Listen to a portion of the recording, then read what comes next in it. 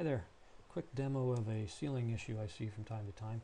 It's not all that uncommon for people to add an additional level for plenum spaces, particularly if they get an architectural model that hasn't taken into account that space and they need to do a heating cooling load takeoff on the model. One of the things that happens is when they add this plenum, space is typically bounded by a ceiling object if its property for being bounded by a ceiling is set to room bounding. So a ceiling object, roof object, floor object can be room bounding, and in a link, if the link is set to being room bounding, then those objects affect spaces in your MEP model.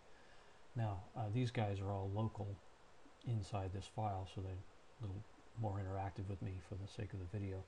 Now, if I go to my plenum floor plan, one of the things that you might want to take into account is view range. So if you're thinking about vertical height, you may want to adjust the cutting plane down to something closer so that it's actually cutting within the scope of that plenum as opposed to above it. And then the other thing you'd look at is if you go to space and you try to park it in here, this happens quite often. If I click, you get a warning message that tells me that it can't show me that object for some reason.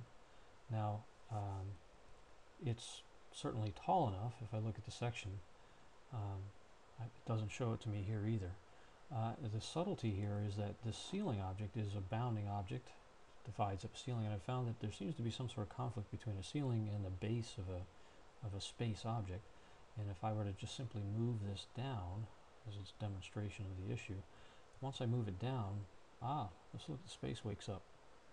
And if I set that back to, let's say I assign it to plenum level 2 to go up to the floor above is cutting off the height of that volume there. And if I just set the offset, set this offset to 0, then it's going to finish off the same spot, but at least now it's constrained to the areas that I think are important to me. So if you find yourself faced with a space being added to a view, notice in the plenum floor plan view I can see it again now, whereas it was invisible to me both in section and in plan for a little while.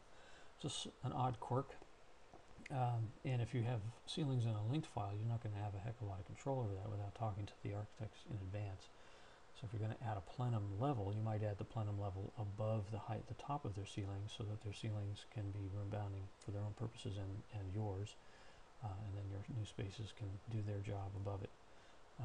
But it's something to be concerned about, and particularly where you have multiple heights of ceilings and you're trying to do one plenum for a large area and you have a few different ceiling heights, that could be tricky. Hope it helps.